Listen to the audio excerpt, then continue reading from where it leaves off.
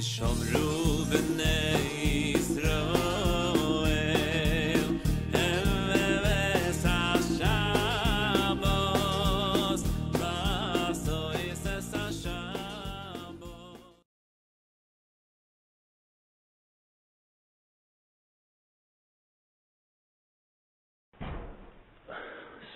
we're talking about Yichud Hashem, which is recognizing that Hashem is one, which means that He's in charge of everything and there's no other power besides Hashem.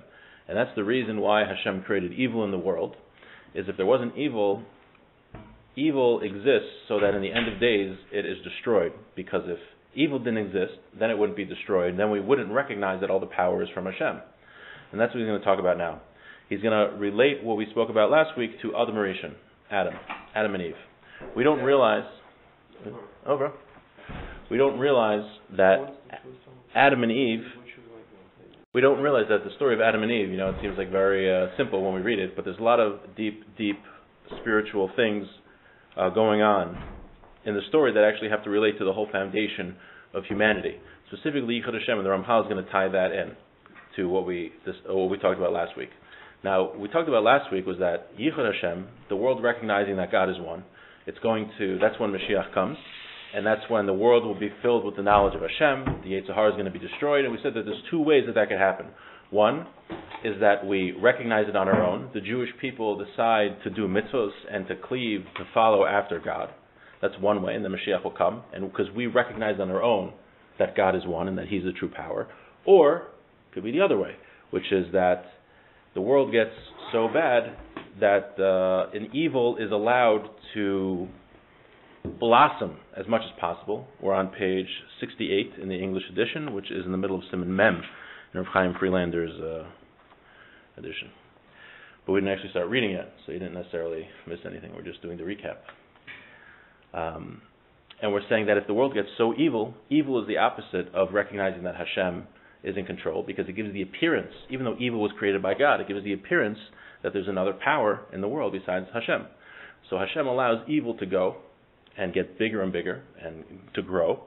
And at the end of days, when Hashem destroys that evil, we'll all recognize, it'll be clear to everybody that, the only power that exists is Hashem. So there's two ways that we can recognize Yichud Hashem. One is by doing the mitzvahs, and two, the other way, where evil gets so great that Hashem destroys the evil and then Mashiach comes. And we're going to learn that all of human history could have been accomplished on the sixth day of creation with Adam and Eve. I was just mentioning before, we read the story of Adam and Eve in the Chumash. Right? It looks like a nice story. Don't eat from the fruit. He did a sin. Very bad. Now they're punished. But we don't realize there's a lot more going on there and a lot more fundamental concepts about world history and the basic ideas of why God created the world and things like that. So let's read that, how the story of Adam and Eve has to do with world history. Hello, Tira. Adam Rishon Atzmo Ken Karla. The same thing that we're describing happened to Adam. We got to understand this topic well. There's so many deep secrets in this story. We gloss it over. Usually, the most important things we tend to do very quickly. So, Parshas Bereshis, usually get 2 days to learn it after Simchas Torah, and it's we're talking about the creation of the world, and then we're talking about Adam and Eve, and Shabbos is a million important things going on there, and we always spend the least amount of time talking about it. So now we're going to talk about it, even though we're nowhere near Parshas Bereshis. We're going to talk about it. It's very important. Okay.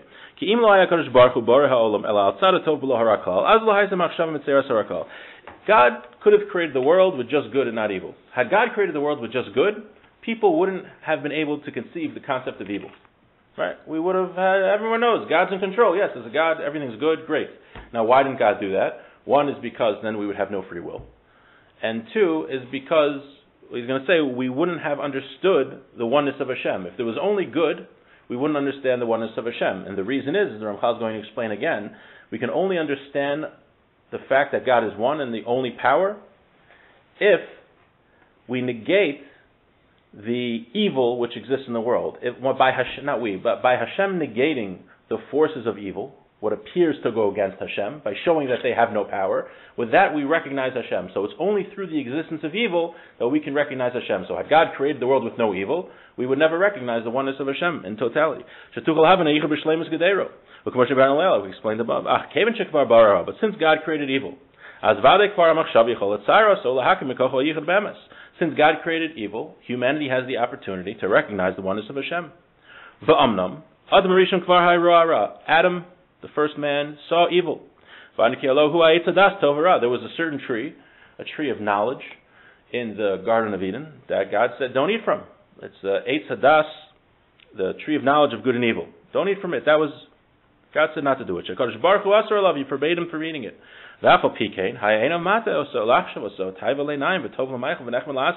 Nevertheless, Adam desired to eat from the tree. He had a taiva, he had a desire.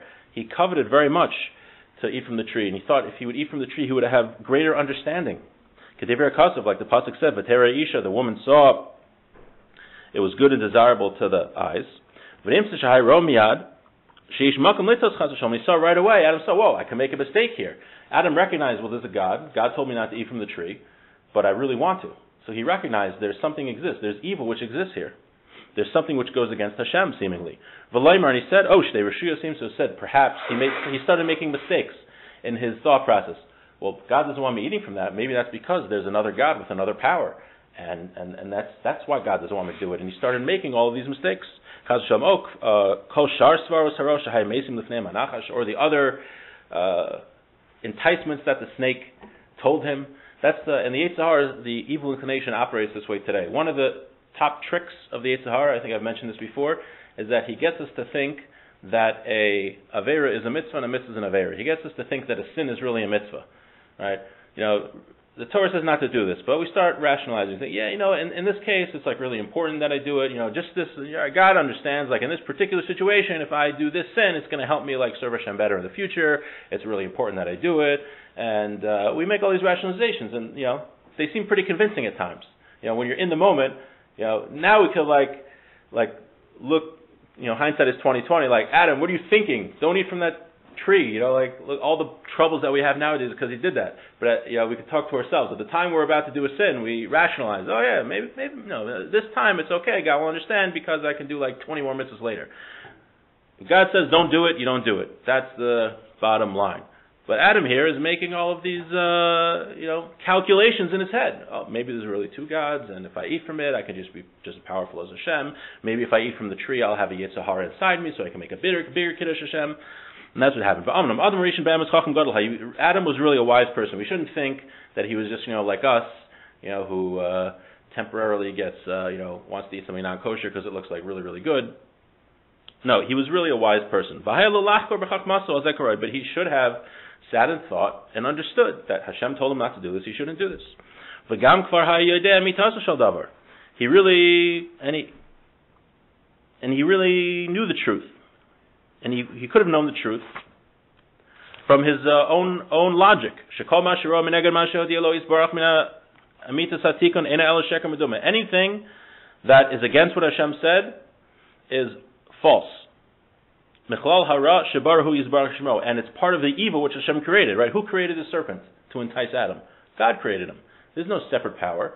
Hashem, what Adam might have thought and mistaken, that, this tree and the serpent, they represent a separate power, that I could be just as powerful as Hashem. Adam should have recognized that, no, Hashem created that. Hashem is the one who created the evil in order to test me. But Adam made the mistake. And there's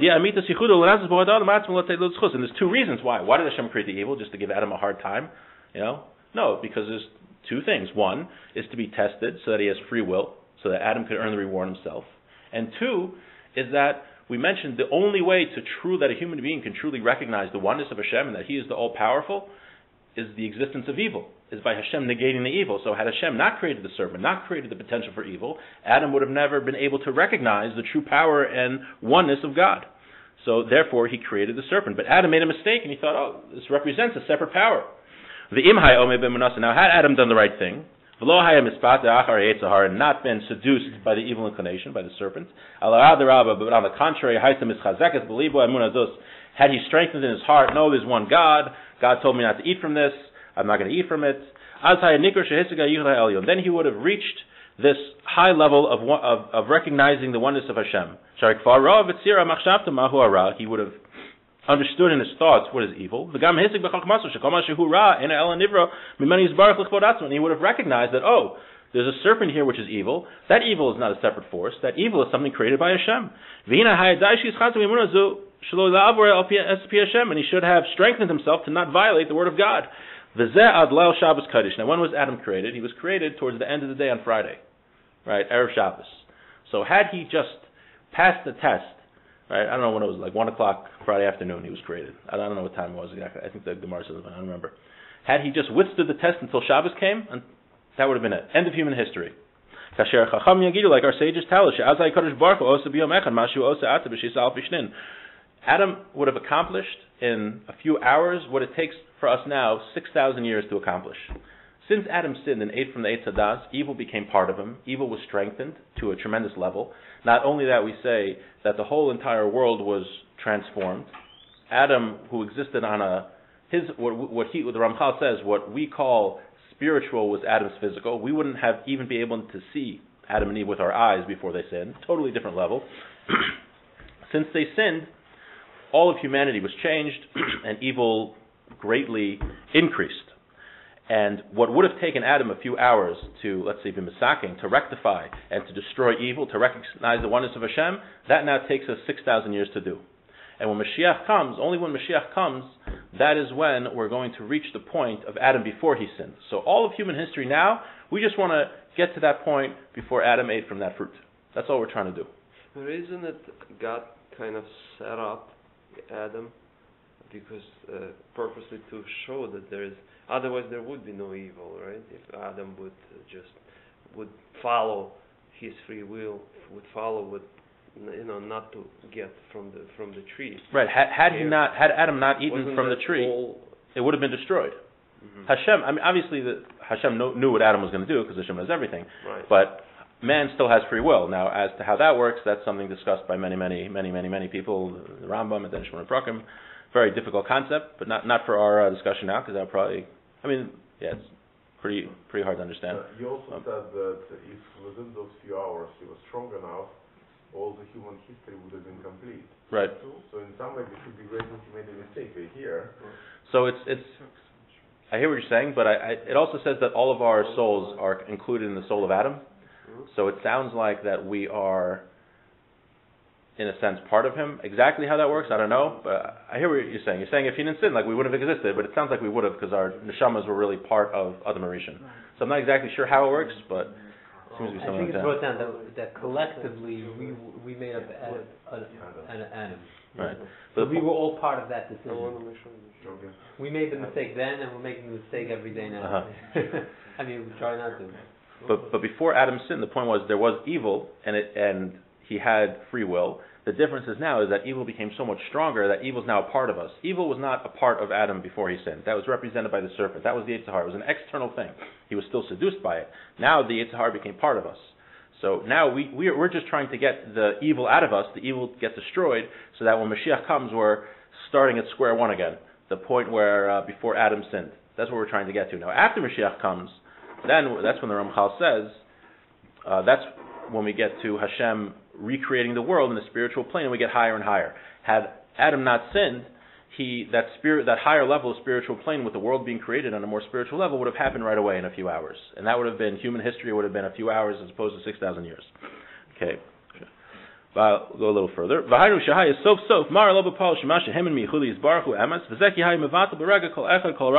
in that moment, all evil would have been destroyed. Right? You think about all the wars, Holocaust, suffering, babies dying, people getting sick. None of that would have existed had Adam just not eaten from that tree. But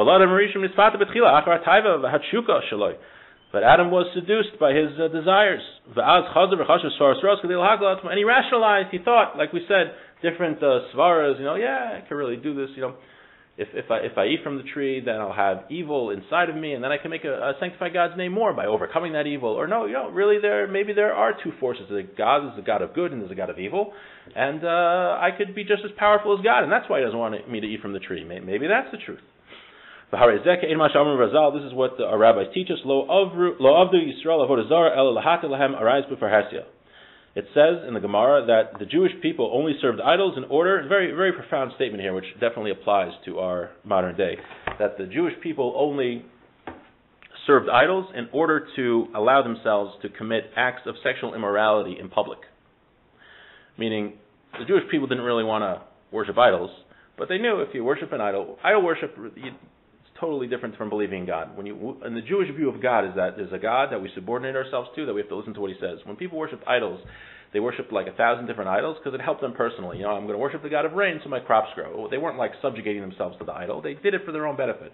So the Jewish people rejected God. Why? Because they had a desire. They had a taiva.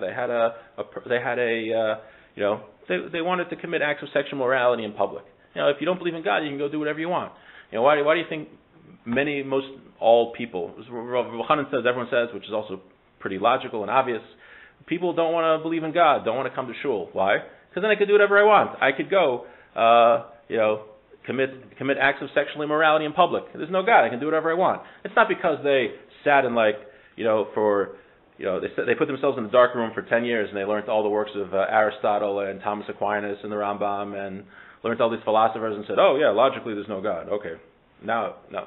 It's because they want to, do whatever they want and commit sins. So that therefore they're seduced by their evil inclinations, which is we're all on some level, right? We're not all about to go, do those sins in public in the middle of the street. But all of us on some level are seduced by the Yetzer Hara to make rationalizations and say, oh yeah, maybe God really doesn't care if I do this. Yeah, you don't have to say like the whole Torah is not true. Maybe it's like, the Yetzer Hara wants me to violate this rabbinic law. Like, oh yeah, it was only the rabbis. God never really said it, but you don't know that God tells you to listen to the rabbis. You can make, there's a million different rationalizations that you can make. But this is on a general sense. It all comes from this source, that we have a Yetzer Hara desire to do the wrong thing.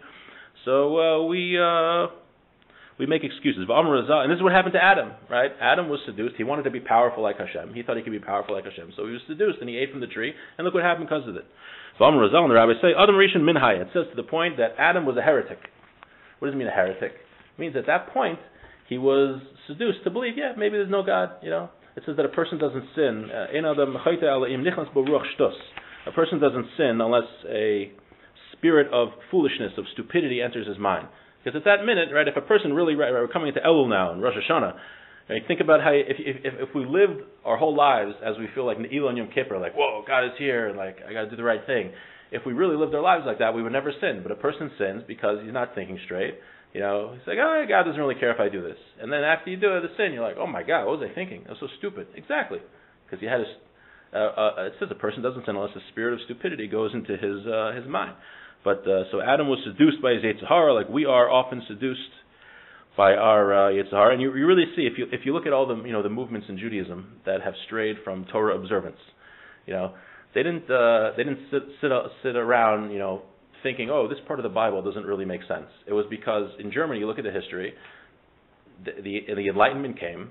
The Jewish people, for the first time, had the opportunity to be accepted into the non-Jewish world, and it bothered them very much that they had these restrictions and this way of life which made them different. So they changed Shabbos to Sunday.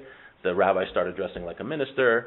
They had took out any mention of a return to Israel. The Reform movement at the beginning took any mention of a return to Israel from the davening because they wanted to be patriotic German citizens. They said Berlin is our Jerusalem, right? Was that from a unbiased looking at all of the sources and saying, wow, yeah, must be Reform Judaism is correct and not Orthodox Judaism, not Torah observance? No, it's because they had a desire. In that case, their Yetzer Hara was to be accepted by the non-Jewish world and to be like them, and they thought that would cure anti-Semitism and they would have money and power. Now we can go into the professions. We can be college professors. We can be doctors. We don't have to be money lenders anymore. And they thought that was going to solve all the world's problems. So they tweaked Judaism, and more than tweaked, they destroyed Judaism to make it how they felt. And how did that turn out, right? Mm-hmm. Saying Berlin is our Jerusalem. They say, Rav Vigner Miller, I think he has a book, apparently, I read it a while ago, but he says that if you look at the way the Nazis went, it follows, didn't you mention this also? It follows the path of the Haskalah, of the quote-unquote enlightenment that really destroyed Torah observance in Judaism. The Nazis followed the same path. Can you imagine a person saying, Berlin is our Jerusalem, knowing what we know now about what happened in Germany? It's unbelievable. But that's the point, that we get seduced by our desires, whatever that may be. Very similar now, not to that extent, but